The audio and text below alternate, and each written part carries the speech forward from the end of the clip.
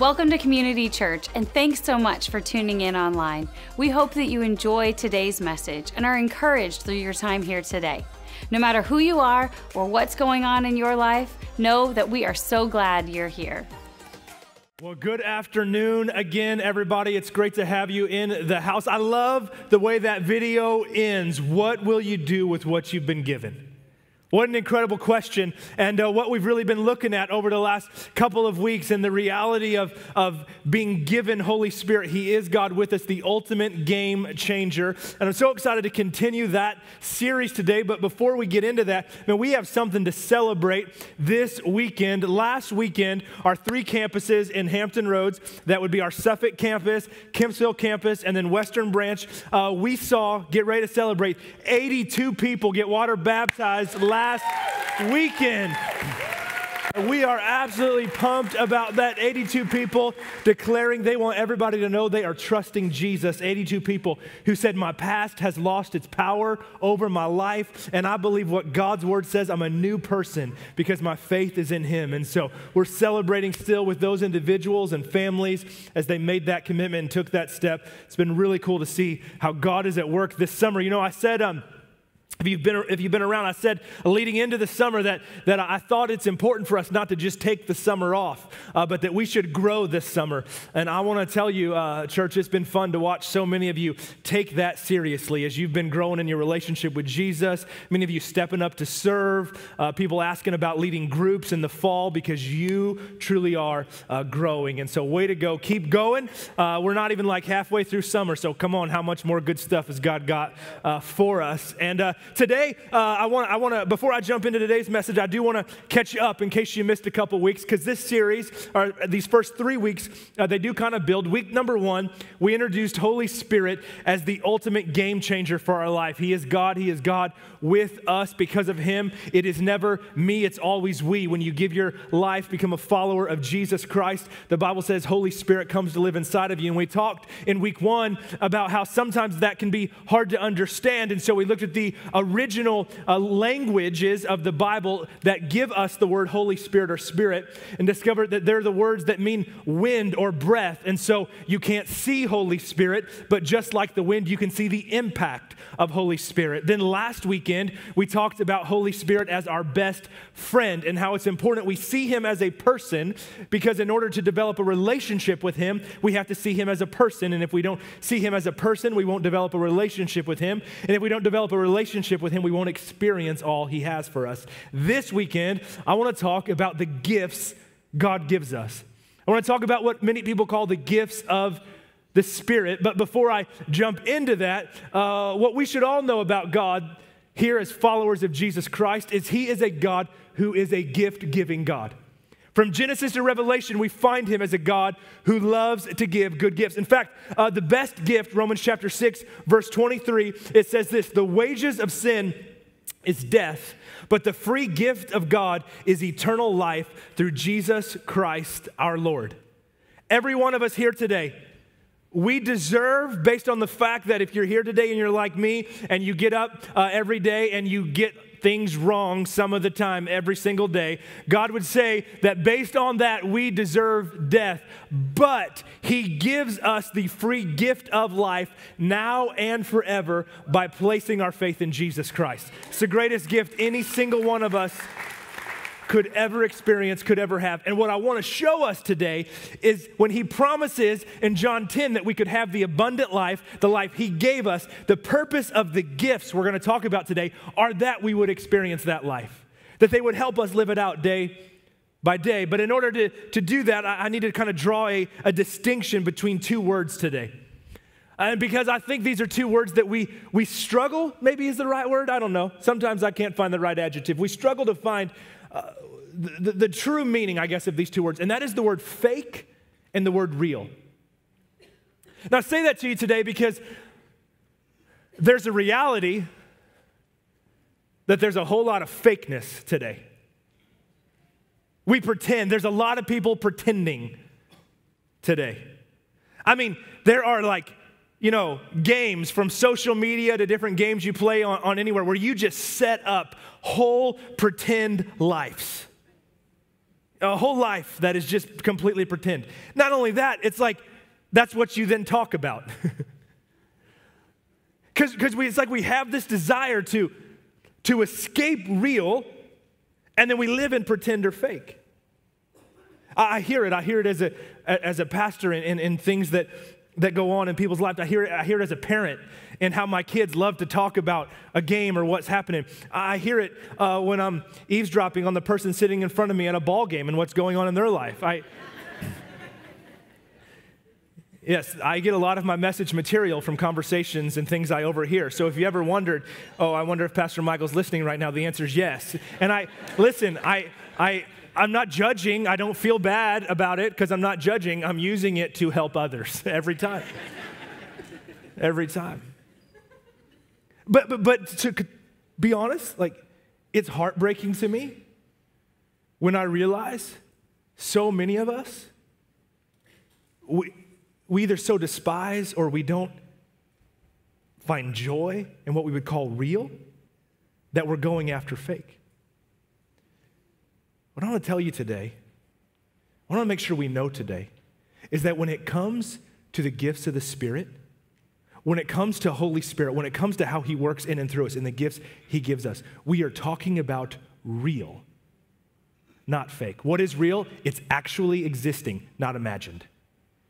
It's actual. It's existing. It's not imagined. I'm not up here today to tell you something I dreamed up. I'm not up here today to tell you I've got this imagination, because the truth is I could tell you stuff in my imagination, and some of it you would go, that sounds awesome, and some of it would go, you're really weird, right? I'm not up here to do either of those. I'm up here today to, I hope, with God's help, the way we've been talking about His Spirit being with us, that He would help us today understand this real life He has for us. Would you pray with me right now? Lord, I thank you that you do not waste moments.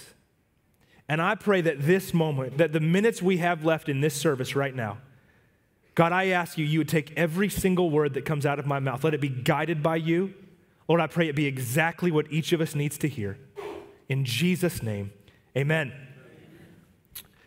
Those of you that still aren't paying attention to me because you're only looking at what's to my right, I'll get to that in just a couple of moments. You can go back then and watch the rest of the message after. We're going to talk about gifts from two different perspectives today. I want to break down two passages of Scripture, Romans chapter 12 and 1 Corinthians chapter 12. If you like to follow along in your Bible, you could go to those two places, Romans 12, 1 Corinthians 12. You can also just follow along on the screen. Romans chapter 12, I'm going to read it first. It says this: God's marvelous grace imparts to each one of us varying gifts and ministries that are uniquely ours. It says God's grace gives us these gifts, these things, if you will, that are ours. What are they? He says, so if God has given you the grace gift of prophecy, activate your gift by using the proportion of the faith you have to prophesy. If your grace gift is serving, thrive in serving others well. If you have the grace gift of teaching, then be actively teaching and training others. If you have the grace gift of encouragement, use it to often encourage others. If you have the grace gift of giving to meet the needs of others, then may you prosper in your generosity without any fanfare. If you have the gift of leadership, be passionate about your leadership. If you have the gift of showing compassion, then flourish in your cheerful display of compassion. These are what are called grace gifts we find in Romans chapter 12. They are grace, meaning they are given, not earned. None of us can show up today and go, now I'm going to pay this amount of money because I want those gifts that are listed in Romans chapter 12. They're grace, they're given. Some people have one, some people have more than one. It's all up to God. He's the grace giver. We don't necessarily know. Now listen, they're gifts that are given, meaning some of us have those gifts. All of us should do those things to some level. What do I mean? Well, one of the examples is the gift of serving.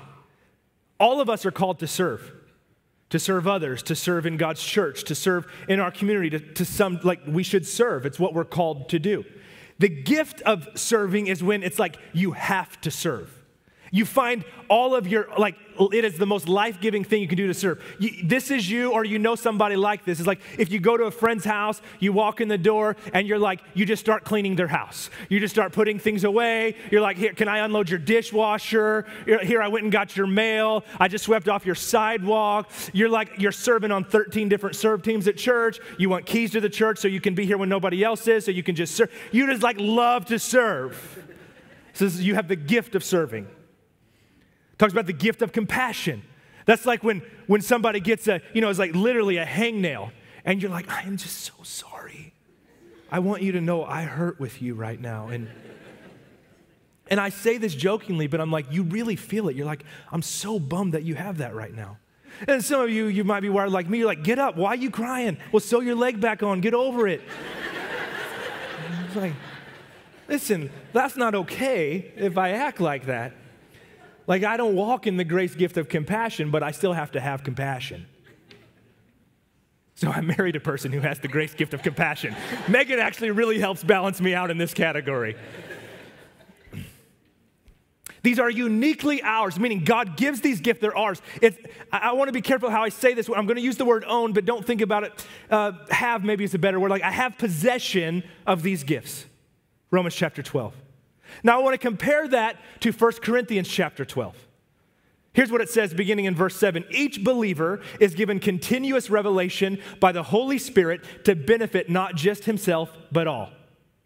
Continuous revelation, meaning that there's this continuous flow of gifting from Holy Spirit through a follower of Jesus Christ. What does this gifting look like? Verse 8, to one is given through the Spirit a message of wisdom, to another a message of knowledge by means of the same Spirit, to another faith by the same Spirit, to another gifts of healing by that one Spirit, to another miraculous powers, to another prophecy, to another distinguishing between spirits, to another speaking in different kinds of tongues, and to still another the interpretation of tongues. Now, I want to help today, I pray, and we're going to break this down, but I first want to explain to you kind of differences in gifts and how it works for the follower of Jesus Christ. And I believe this is so incredibly important today that we get this. First, let's talk about the 1 Corinthians chapter 12 gifts. These gifts come through us as if we are colanders. If you've never seen a colander before, you maybe have never done anything in the kitchen before. This is a colander. If we could just imagine this for a moment, God calls us who are followers of Jesus Christ to seek spiritual gifts that we could simply allow them to flow through us to help others. Wisdom, knowledge, healing, miracles. We don't own them. We don't maintain possession of them. They simply flow through us. Notice, once they're done flowing through us, we don't still walk around with the gift of healing in our hand. If that was the case, if it was the case that you just walked around with the gift of healing, for instance, we would be like, well, you should just walk through all the hospitals and just be healed, healed, healed, healed, healed, healed, healed, healed, healed, healed, and everybody would be, but that's not how it works. We seek him. He pours the gift. We never own it. It's just in a moment we are used like this for it. Romans chapter 12 is different. Romans chapter 12, he says those gifts are yours, meaning we maintain them and we also are constantly pouring them out. That's where we're more like the sponge we used in week number 1, where he pours the gifts and then we've let them flow through us. So it is this constant flow. But the water can stop for a moment and we still have some to flow through us. Now we have to make sure we're connected to the source so we keep having the gift flowing through us. Otherwise, we just get dried up, become an old, smelly, nasty sponge. Nobody today wants to become an old, nasty, smelly sponge. Here's what I want to tell you. I believe with everything inside of me, I look at what goes on in our nation. I want to talk specifically about our nation for a moment. I want to make a political statement. The problem in our country has absolutely nothing to do with politics. It has absolutely nothing to do with people on the left or people on the right, people on the far left, people on the far right, people in this, whatever. Our nation will change, and it will change for the better if followers of Jesus Christ, if we will literally every day get up in the morning and say, God, I am seeking you right now, and I want to live my life on the earth today simply as one who could be a funnel for you to just let the power of your Spirit flow through me to help build others up, to be one that encourages, to be one that you work miracles through, to be one that has gifts, words of life that come through me. And we begin to just daily walk that way. I'm telling you, our nation changes. That's the change we need. But do you know what's,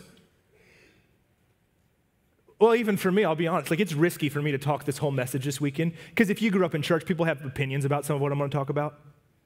And in fact, what I've noticed happen a lot is in the church, capital C church, just meaning collectively several churches, people they just completely start shying away from the supernatural reality of the Holy Spirit in order to just do things that can make sense in our minds. And so what ends up happening is we're just trying to live our life natural force against natural force on the earth, and we're always feeling overwhelmed and empty. The Holy Spirit's the game changer. Following Jesus is different than any other way to live your life if you choose to tap into the game changer. So it's like we discover our Romans 12 gifts. Discover that. That's why we do the Discover track. If you've not done the Discover track, jump in. Week number 3. It's about discovering yourself. You'll learn.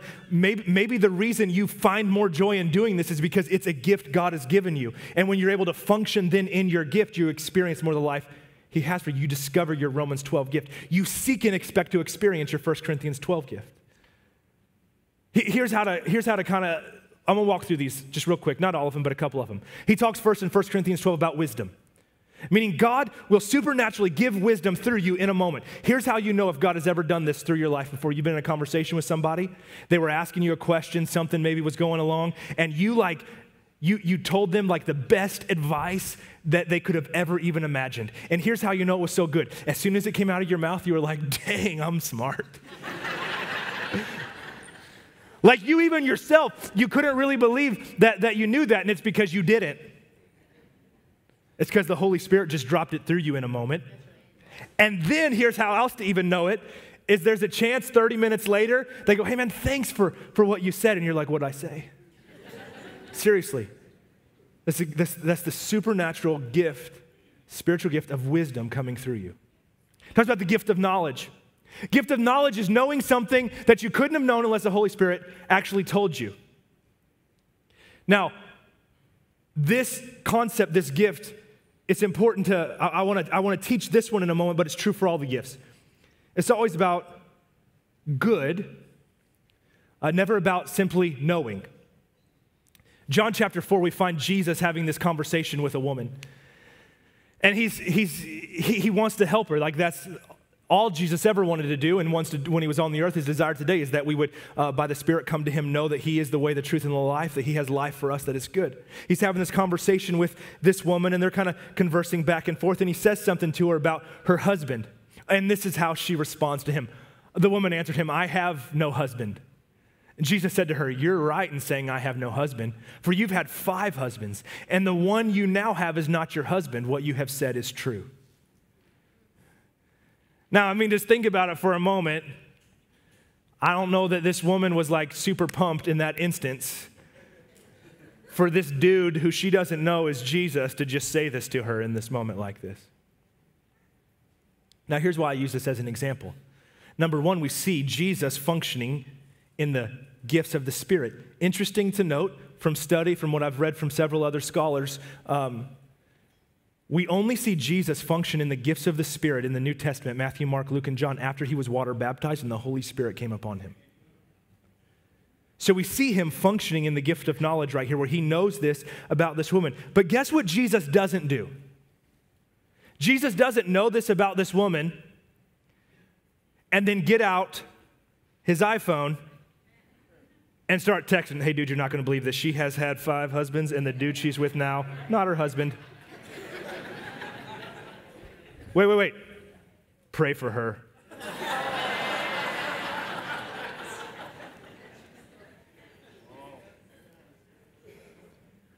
I'm sorry if that hurt you. That was all in love. Like if you just felt that on your toes, that was all in love. Do you know how sometimes we feel like in church we can just say whatever we want and then just go pray for them? Do you know everything you said before that was still gossip and still wrong? Adding pray for them at the end doesn't make God pleased with it. And I say that to you just because I want you to experience what God has for you. I'm sorry I didn't say this in any other services. Somebody just needed that right now. What's he do? He has a conversation with this woman where he has knowledge about her, and he speaks life to her as a result and builds her up, because every gift of the Spirit is always to build up and encourage others. It's never so that we can be like, I got knowledge. Look at me, bro. For healing. I mentioned this just a moment ago, but he says healing. Now, when it comes to the concept of healing, as with anything to do with God, there will always be aspects we do not understand. Why? Because we are human and he is God. I wish there was an easier or more palatable way for us to swallow that. It's just the truth. Here's what I can tell you about the gift of healing. It's a spiritual gift, just like the others mentioned. Nobody owns it except Holy Spirit. We can pray for people, we can see them be healed. As simply put as going, be healed in Jesus' name, and people will get healed. We have stories in our church of this happening. I reference mine whenever I touch this. That 10 or 12 years ago, I was healed from some back stuff where doctor said I had all these issues. That's the way it was going to be. It was in a moment, through prayer, through something that happened, healing. But here's what I know the reality is for every single one of us. We've prayed for people and they haven't been healed.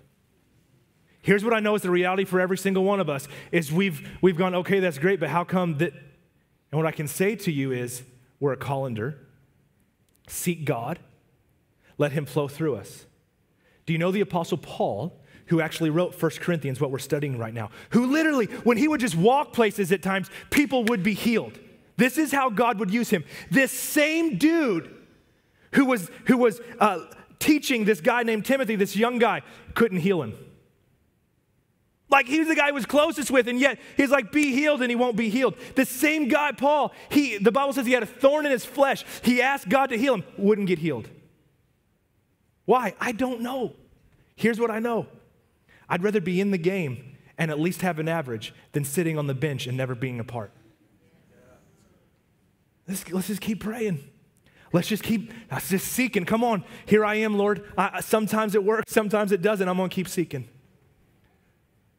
The second part of this passage is another part that is just often avoided in church. And I'll admit this, I debated at what level I would talk about this last part this weekend.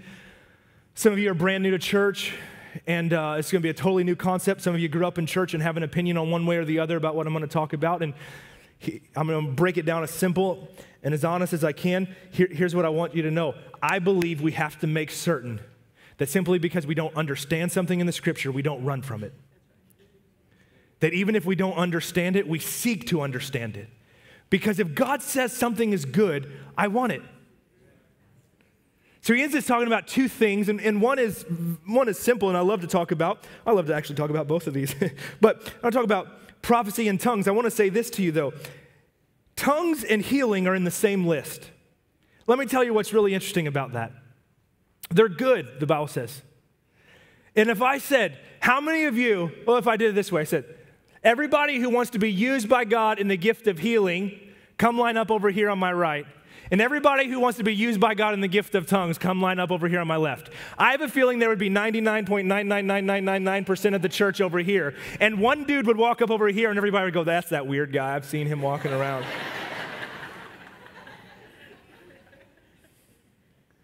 This is what we would do. And yet, God's like, this is good stuff. So first, prophecy. What is prophecy? Well, prophecy is actually used in both Romans chapter 12 and 1 Corinthians 12, which is important that we see that distinction because I believe what it shows us is it can kind of function in two different ways. Remember, Romans chapter 12 teaches us these are grace gifts that are literally like you have the gift, you function in it. We as a church are called to be what we call a prophetic church. Now, you don't hear me stand up and say we're called to be a prophetic church because we say it in a way that we believe can make sense always to everyone, even if they're brand new to church. We say it this way, it's one of our values, speak life.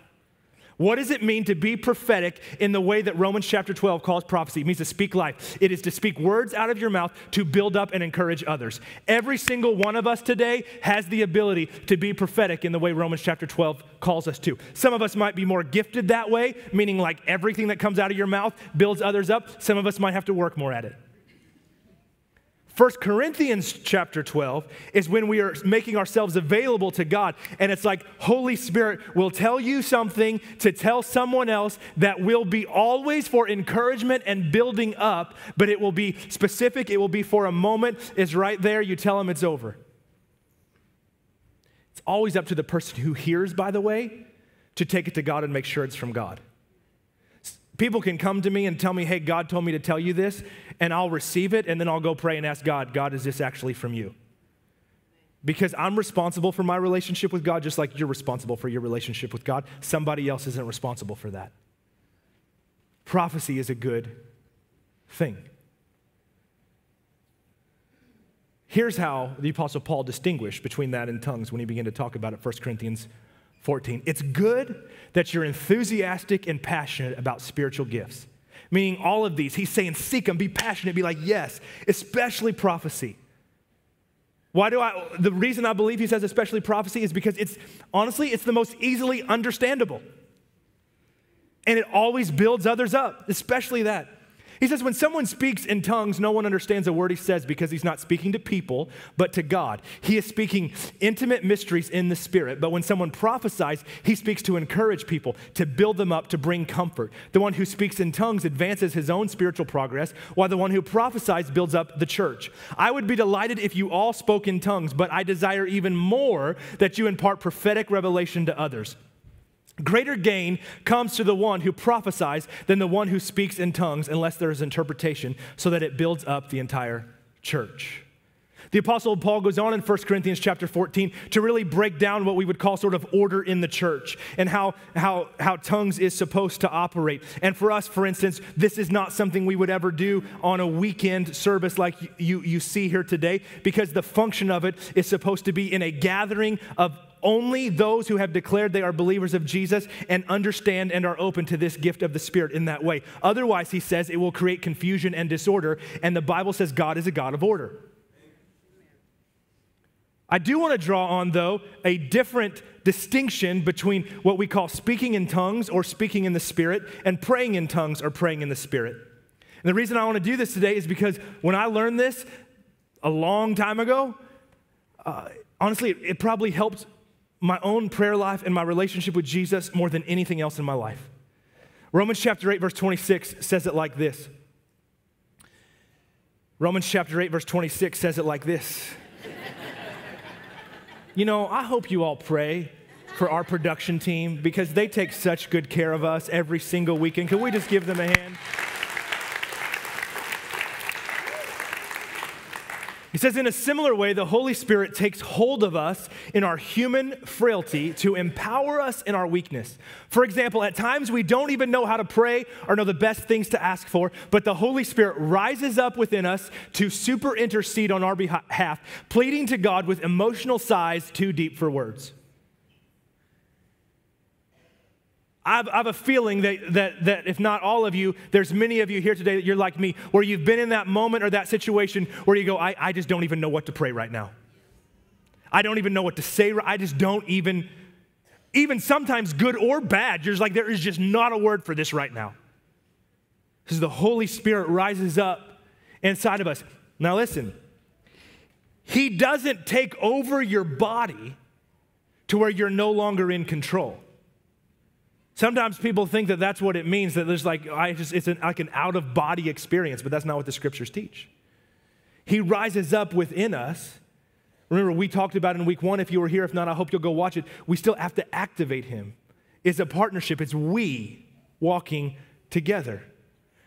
Jude chapter 1, verse 20 explains kind of how this works a little bit. It says it this way: "But you, my delightfully loved friends, constantly and progressively build yourselves up on the foundation of your most holy faith by praying every moment in the Spirit." Same words translated: praying in the Spirit, praying in tongues.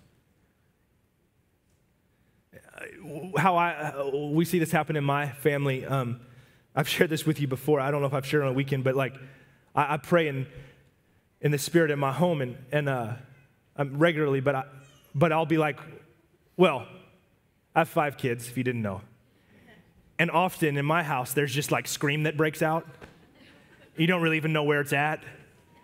So I just start praying in the Spirit because I have no idea what to pray for. And sometimes one of my kids hears me and they're like, "Dad, what's wrong?" So I had to make sure and start praying in the Spirit more because they only think I do it when something's wrong. Well, I said, build my faith up. It's in Ephesians chapter 6. I believe it's in Ephesians chapter 6, verse 18. I think it's 18, but it's for sure Ephesians 6. It says, pray in the Spirit at all times. It's this relationship where I'm tapping into Him inside of me.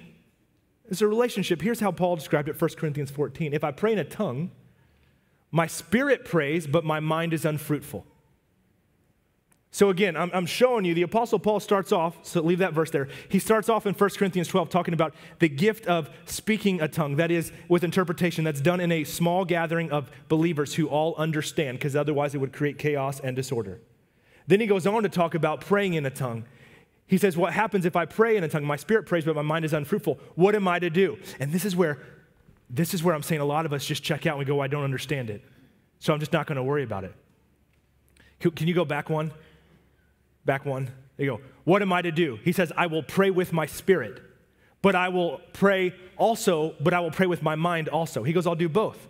I will sing praise with my spirit, meaning I'll sing words I don't necessarily know, maybe just a sound I don't necessarily regularly make, but I'll also sing with my mind.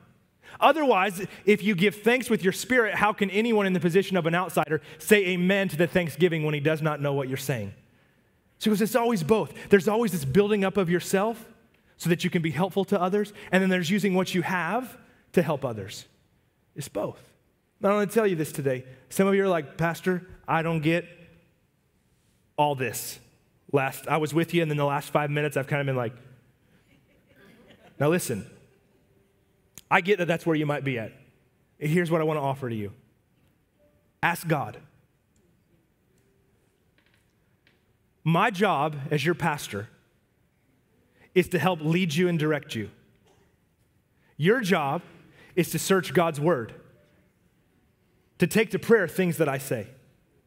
I promise you that I would never, ever try to lead you into something that the Bible does not say is good for you. Everything that I would try to lead you to is because the scriptures say it's good for you. Next Monday, July 30th, for those of you that are on the side of going, man, I want more of Holy Spirit. I want to understand how to function in the gifts of the Spirit more. I want a prayer language. I want to understand that a little bit more. Next Monday, July 30th, we're doing this extended time of worship on our Mondays in July.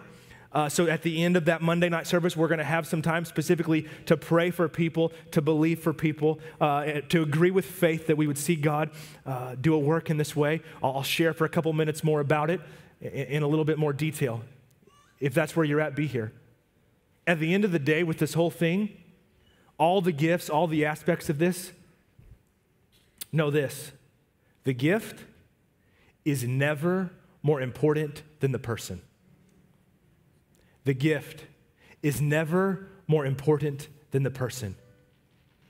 That person in front of you that God is trying to use me and you for, to help them, that He is giving us a gift through us to help them, our eyes are to be on them, not on the gift. Because when we begin to think that we have earned something or that we're the special ones, it's like the gift leaves. Because we've become prideful and because we become self-centered. So how can I be used by God to live alive in this way so powerfully? It's pretty simple. Seek Him. and know that he simply wants to use us to help others. And the truth is, you know this today, as many of you have been used by God to help others, it's awesome. That feeling when you're like, God used me today to help somebody. I mean, I still got problems stacked up to right here. But it was so awesome how he used me to help that person. So God, I'm just going to keep seeking you today. Just use me. I mean, what if? Like, what if this week God used you and you prayed for somebody and they got healed, and that never happened before in your life, but you just were like, but it did this week. Because you're like, God, I don't necessarily understand it all, but I believe here.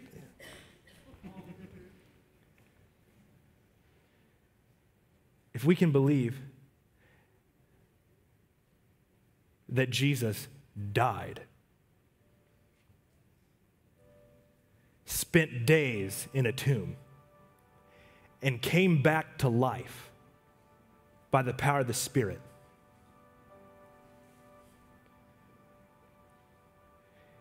if we can believe where the Scripture says, the same Spirit who caused Jesus, who was dead in a tomb, to come back to life, lives inside of you, can we believe that that Spirit would work through us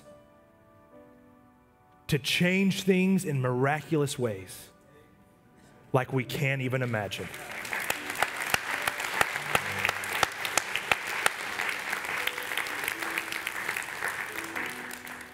This is what we're after. Would you close your eyes with me? Lord, I pray right now. I pray, Lord, I pray for an openness to you.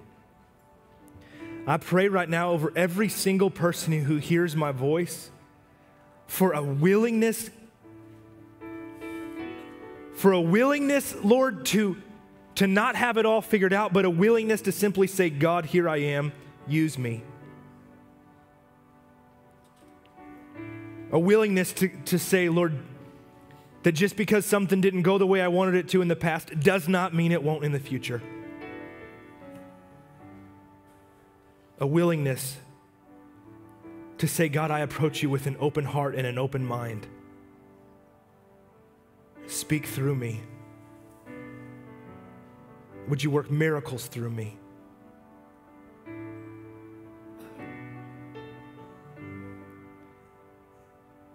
Lord, we pray right now that you would give every good gift you have for us. I pray we would receive it right now. In fact, just a little different, but when we receive something, we hold our hands like this. And so I just feel to pray a prayer right now to receive gifts. And so if you just would, if in your heart right now, you're just like, I want to receive these gifts God has for me, just invite you to hold your hands like this, just like I am. Lord, I pray for those right now with hands open. I pray right now in Jesus' name, Lord, for the gifts that you have for us. Over every man and woman right now, Lord, who is saying, Lord, I want to receive the gifts you have for me. I just pray you pour them out in Jesus' name. I pray you would overwhelm, Lord, these men and women who are saying, God, if you have it for me, I want it. I pray, Lord, that you would pour it out in their life, head to toe right now in Jesus' name. Lord, that they would feel it in their spirit. Lord, something clicked different for me today. Something changed inside of me today. Something came alive inside of me today. I know I'm not the same because your Spirit, Lord, has been activated inside of me like never before. Lord, we thank you for your Spirit. And Lord, we declare in Jesus' name, God, everything is for you. We love you. We praise you. In Jesus' name, amen, amen. Can we give God praise one more time?